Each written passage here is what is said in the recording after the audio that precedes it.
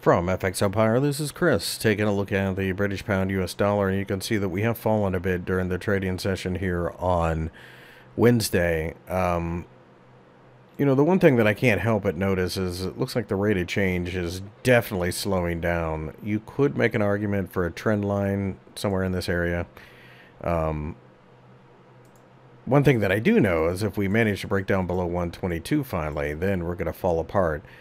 In the meantime, I like selling short-term rallies and just taking advantage of cheap US dollars. Same thing I'm doing in the euro, really, but on a much smaller scale.